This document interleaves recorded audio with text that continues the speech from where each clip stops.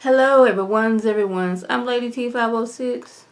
Welcome to my channel. I am here for Love and Hip Hop New York Season 8, the reunion Part 2, as well as Love and Hip Hop Miami Season 1, the reunion Part 1.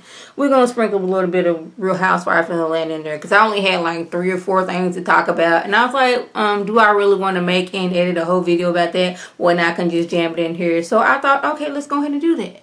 Let's talk about it. We discussed Porsha and the reason why she left. For her own sanity and her own peace of mind, she decided to leave. She had no ill will towards anybody else. She just decided, I'm not here for this.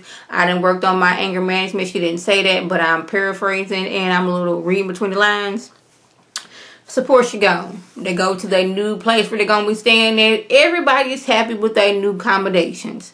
Let's give Sheree a makeover. Not really sure why y'all want to be up at 1 o'clock in the morning because it couldn't be me. I'm not getting up at 1 o'clock in the morning to put on no hair, to put on a whole new outfit, and to pose, to send pictures to my man. Well, first of all, I wouldn't have no man that's in jail. Just gonna go ahead and put that out there. But it's 1 o'clock in the morning. The only thing I want to be doing is sleeping. I'm not getting full-on dressed to send this man the pictures. I don't know how I'm going to send it. I don't know if the prison system has upgraded to where you can send pictures to an individual person. But unless he just snug a phone in there or somehow got a phone in there, how are we going to send these pictures to him? Marlo, you telling on your cousin gonna end up in solitary. You talking about my cousin, he got a phone and he in jail.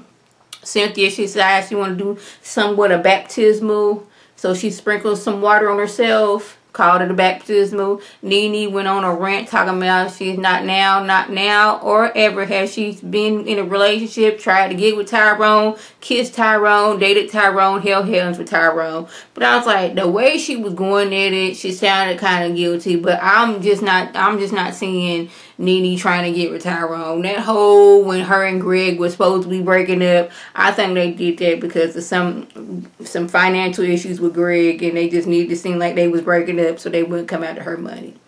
That's how I feel. Now, on with Love and Hip Hop New York, the reunion Part 2. And Naive says she is going to continue to send Navarro new pictures of herself. She says her being flirtatious is part of her culture. Now, last week she was saying, her showing her lady parts, that's part of being an artist. This week is, me being flirtatious, that's part of my culture. Just go ahead and say it. You like showing your private parts and you like being flirtatious. This is what you got to do. I don't know if this is to try to make Ruben mad because of something like, I just picture you just doing these things so Ruben can fight for your love. Y'all remember on the 5 Heartbeats when they was doing Shy Brother and all that stuff. That dude was like, I gotta fight for my love every night. I was like, are you doing that? Like, I'm gonna need you to stop saying that you're an artist and this is your culture. Explain why you're doing certain things. But I need to get on Navarro because she said she's gonna continue to send new pictures to Navarro. And Navarro sat there and said he's gonna continue to have Anais as a client, knowing good and well his girlfriend, fiance, wife, mother, his child, I'm not sure what she is right now, is sitting there saying that she don't like this and he needs to stop. Now, this is like one time and one exception to where I'm like, okay, I agree. I don't need my man working with this, person. It's any other time. It's like, I don't, people get on her, you my man, so I don't want you working with nobody else. No, in this particular case right here, if you're going to continue to have this girl send new pictures of you, y'all don't need to be client and, manager no more. Change your whole completely phone number so she can't be sending you new pictures. Because clearly you don't need a client like this. But and it's like, this is what I do. I'm an artist. This is part of my culture. But I'm pretty sure everybody in your culture out here being flirtatious and showing their lady parts to anybody who wants to see them. Just saying. So we got to talk about Anais's behavior when they was in St. Martin. Now, we clearly see Nanny say, we are here to, before they even went to St. Martin, we going there to work, okay? That's not, we ain't going there to party, none of that stuff. We're not going to be on the beach getting suntans or none of that. We there to work help out the people of St. Martin. Well, I guess Anais started her role of helping out at the bar and helping people with the drinks. Her role was there to be party. Everybody else was like, y'all had the serious role of like helping rebuild, getting food together. But my role is to make people happy and party. My thing is, why was there a bar right there for her to have a drink in the first place? If we there for something serious like that, why is there a full bar in the background? Like, we know how Anais is, and I just need to know why do we have a full-on bar right there in the first place. Let's move over to Cayenne and Brittany. Cayenne don't know why Brittany mad at her. She doesn't know where this beef stemmed from. And I'm thinking it's like her beef with everybody else. You try to steal my style and the way I go through things. But like, did anybody really know who Brittany was before she was on this show? And I'm being completely honest about that. Y'all know I be like 3 years behind on stuff and like, oh, that person had some music out and they was really famous. But you know, Brittany, her whole thing, Brittany always thinks somebody's stealing her style. Like, she is the first artist in history, or first person in history that has gone and having different colored wigs on. Like, Little Kim was doing this in like the mid 90s. You're not the first person to do this. And then we gotta discuss this whole song and like her being mad at Cayenne. But this wasn't Cayenne's fault. Thing was, Safaree, Jacquae, Mariah Lynn, and Brittany, they all went to the studio and worked on their song. Individually, we were supposed to go by ourselves and record it and make it crisp, clear, and then send it to Jacquae so Jacquae can get things together. He talked to Brittany, told her, I need your verse. Okay, I'm out of town, but I'm going to send it to you by 4. 4 came and went, the next day came, and they were going to be filming, so they were like, okay, Cayenne, we was going to have Cayenne and Brittany both on the song. Well, Brittany, she hadn't sent her final cut, therefore, we're just not even going to put it on his phone. Cayenne ain't had nothing to do with you not being on the record. You not sending your verse to Jacquae is why you not on the record. But I can see how it looks kind of shifty. But like they said, y'all both were supposed to be on the record, but you did not send your final cut. So why are you mad? I'm like, she always mad about something. Like, what do you expect? So that was basically it on Love and Hip Hop. New York and everything. We had a little screaming matches, but other than that, that's basically what happened. Let's get over here to Miami. Now,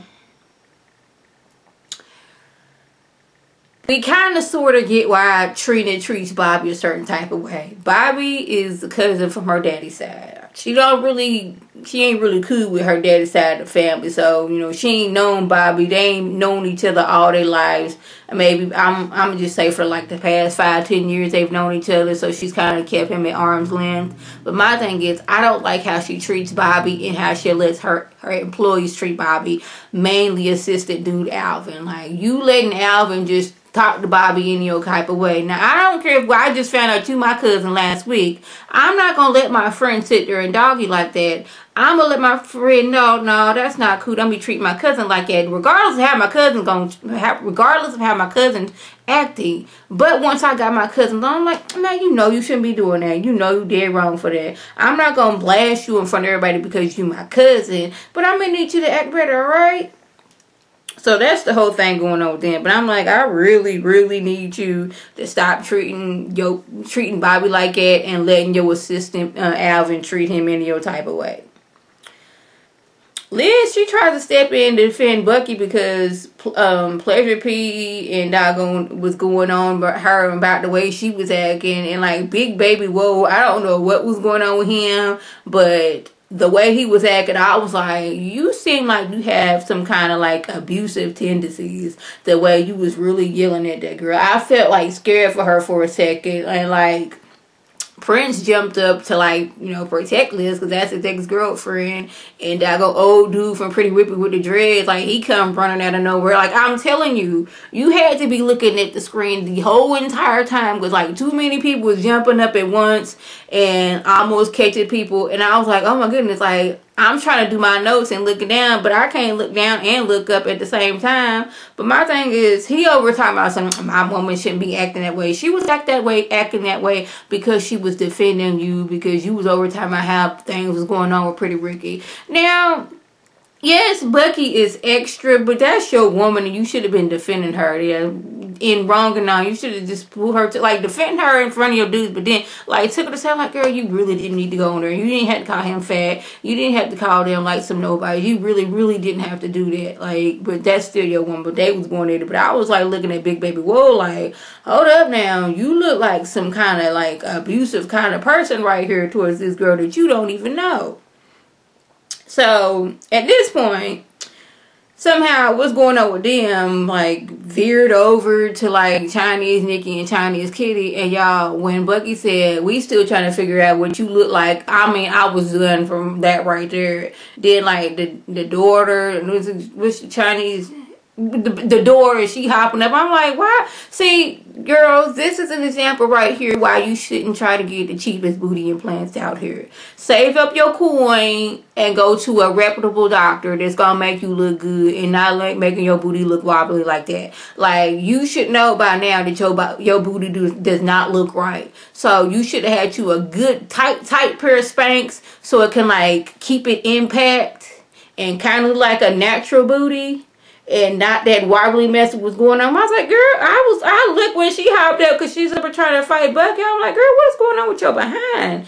I mean, it was fast, but it was enough to where I could say something ain't right about her. Stop going to these cheap places to get your behind done, and you wouldn't have her out here looking like that. You have to have the right amount of booty to like thigh meat ratio. You can't be having a big old booty and then your leg looking like this. I'm gonna need people, women and men, that are trying to get their behind done. Make sure that you have booty to thigh ratio. It gotta match, okay? That's what makes it look realistic. Because when you got this big old behind and then you got a stick of a leg, people gonna know it's not right. Just saying. So Malik basically broke up with Jeffrey on stage. He was like, things ain't working out. And I believe he said they ain't never gonna be together. And Malik was looking like, okay, this is the first time I'm hearing this. We done flew on a plane here together. And I'm just now finding out that we not together. And I'm like, you know what? I don't really feel sorry for you because you messed things up with Bobby to be with this man who just broke up with you on live TV. I was like, I don't know what was worse. You being broken up on, not live TV, but on TV when you thought she was in a full-on relationship. But I guess it's worse for Bucky because Bucky sat there and watched Scrappy, you know, propose to Erica on live TV right in front of her. I guess it was worse for Bucky. But it still felt, I didn't feel bad for you because you got into this relationship when you was in a full-on other relationship, So that was basically what happened on this episode. I was not a fan of Bucky's hair because at first it looked like she had like a shaved side going on with like a hair going swoop in the back. But she had like some either braids or twists right here. And I thought it was a track at first until like they zoomed in and I saw that it wasn't a track. Big Baby Whoa was giving me Harlem Nights tease with what he had on, and he had on a fur. So I guess that's the theme now on all the Love and Hip Hops. At least one person has on a fur, or it's not an actual Love and Hip Hop ... reunion kind of situation. So y'all, that was suggested one on. If I left anything out, by all means leave a comment or video response. And like I always want to thank my subscribers and the people watch my video. I want you to like this video, comment, and subscribe, and share this video with your friends on Facebook, Twitter, Instagram, and here on YouTube. This is Lady T signing off. Have a good one.